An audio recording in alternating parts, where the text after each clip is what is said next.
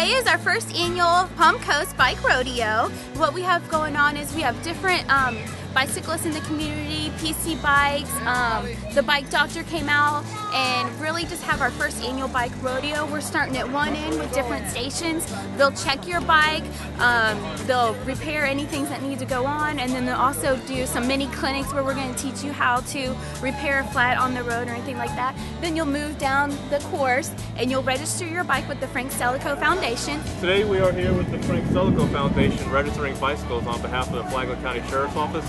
In the event your bicycle is ever lost or stolen, we'll have it on file. And we also provide that documentation to the parents, so when a deputy responds to the house, we can have that information and hopefully return that child's bicycle back. And your last name?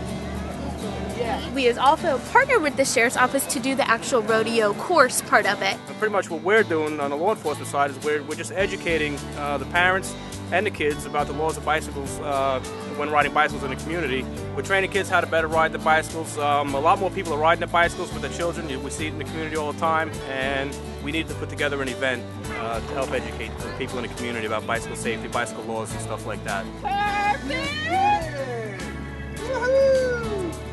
To my right here, we just have, like I said, we set up a few courses here.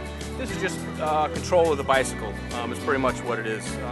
Some of the kids that have training wheels, not so much needed, but the kids that don't have the training wheels, it's just the control of the bike, balance. We have this course here, they have to go around in cones. We have a slalom down here. We have another one where they have to go around in circles. They have to show us how well they can stop the bicycle, get off it real quick if needed. All sorts of cool stuff. And then when you end, we're giving away free ice creams from Brewster's, and then you could proceed to also get a free bike helmet.